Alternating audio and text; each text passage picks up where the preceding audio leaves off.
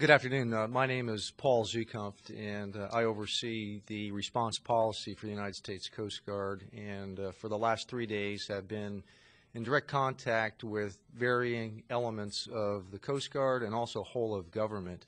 Let me just lay out what the organizational structure is right now for the Coast Guard. We have a Homeland Security Task Force commanded by Coast Guard Rear Admiral Steve Branham in Miami that is working with the interagencies in South Florida to address the evacuation of American citizens as well as coordinating the humanitarian and disaster recovery within the devastated country of Haiti. In Portsmouth, Virginia, under the command of Vice Admiral Robert Papp, he directs all of what I would call our main moving pieces, our cutters, our aircraft, and within 1 hour of the 7.0 magnitude earthquake, we already had cutters moving to Port-au-Prince, as well as C-130 aircraft from across the country, as well as 8 helicopters being pushed towards the area. That very next morning, the Coast Guard medevaced 9 severely injured people from a United States embassy, and we had 2 Coast Guard cutters in Port-au-Prince Harbor, providing an initial assessment. The challenge was with the very fragile infrastructure of Haiti. The main port of Port-au-Prince was demolished, which is a significant logistics hub to move relief supplies. Our assessment of the airport, the tower was damaged and the airport was only open for daylight hours over the first 24 to 36 hours. Department of Defense brought in capabilities to now make that a 24/7 capable airport, but there's only one runway and an air ramp for a country of 9 million people. So the ability to move relief supplies has been hampered strictly by the non-availability of a primary port and the limitations of the airport. As I speak today, we have the USS Carl Vinson that has now moved into place. It has 19 large helicopters and a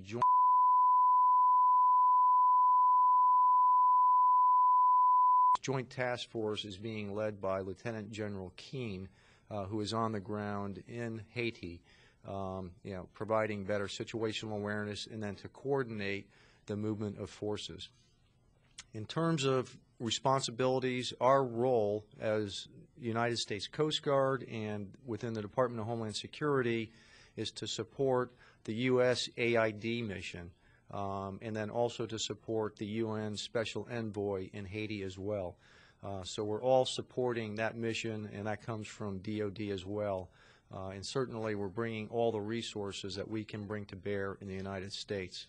When I just look at the sheer number of ships that will arrive, both Navy and Coast Guard, over the next 96 to 120 hours, that adds up to over 10,000 sailors, Marine, Coast Guardsmen, soldiers. So it's a significant lift on the part of the United States.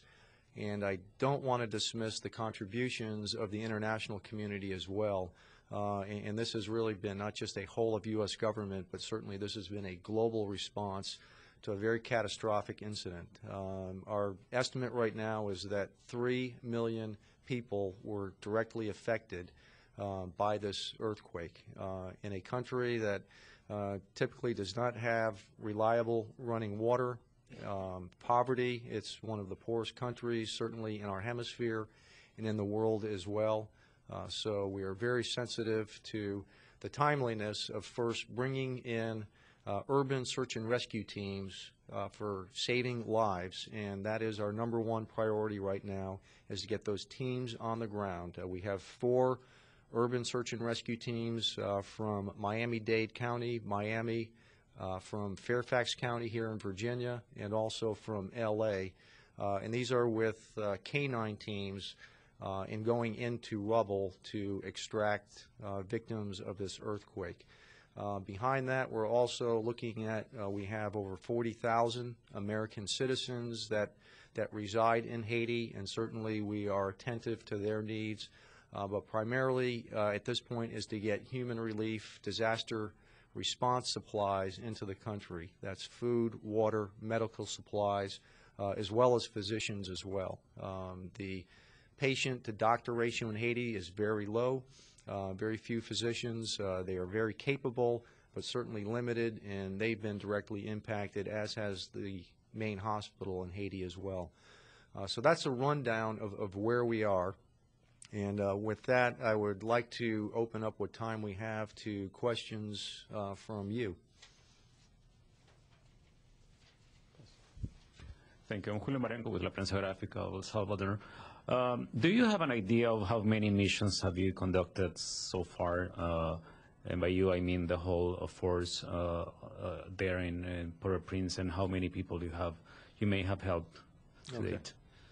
We don't have those precise numbers. Within the first 24 hours, we evacuated 284 U.S. citizens, some of these with severe injuries. And we also conducted 19 life-critical medical evacuations. There are teams that are out in Port-au-Prince right now distributing relief supplies. At the same time, the casualties are literally overwhelming.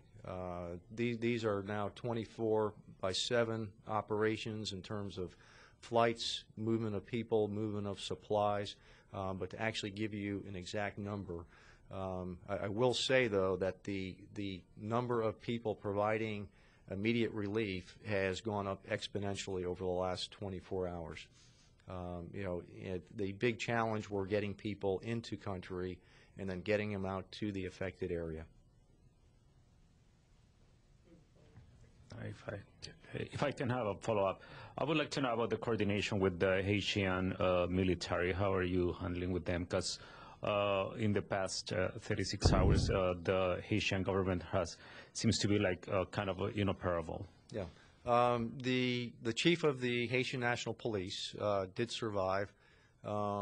We have been informed that approximately 5,000 Haitian National Police officers survived the earthquake. I don't know what the total number was before that, but clearly they are dealing with tragedy within their immediate households.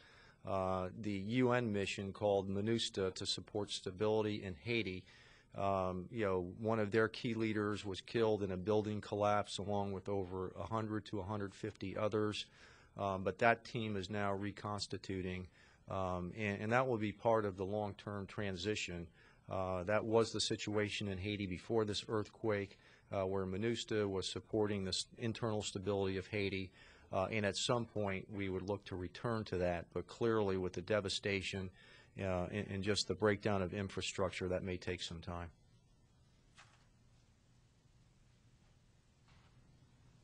Other questions? Go. Yeah. Good afternoon, Shen Shouji from NHK Japan TV. Given there are Coast Guard people in Guantanamo Bay, can you elaborate about what are those people involved in their role of this relief effort? Okay. Our people in Guantanamo are there to provide port security for the detention facility in Guantanamo, so they have not been involved in this relief effort.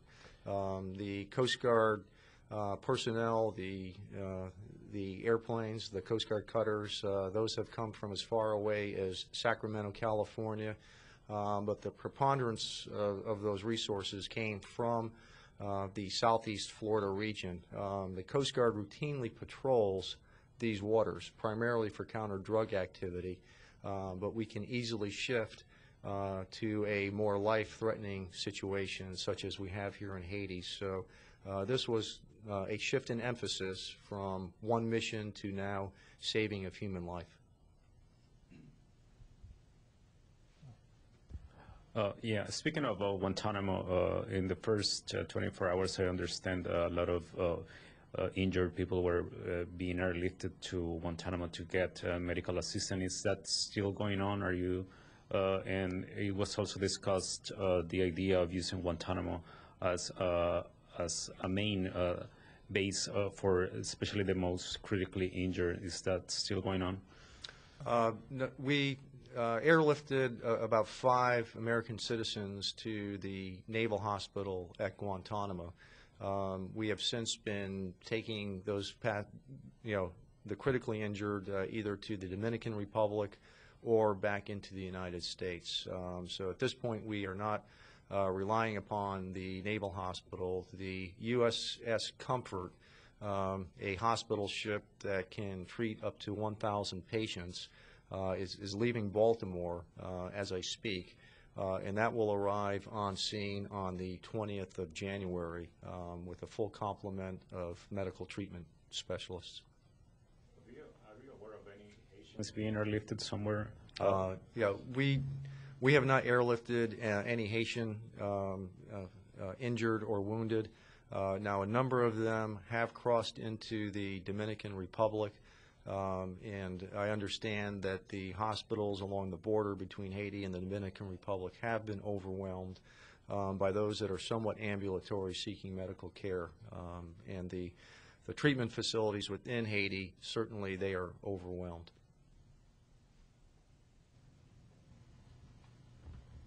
Are there any other questions? If not, then this event is now concluded. Thank you all for coming. Okay, thank you, sir.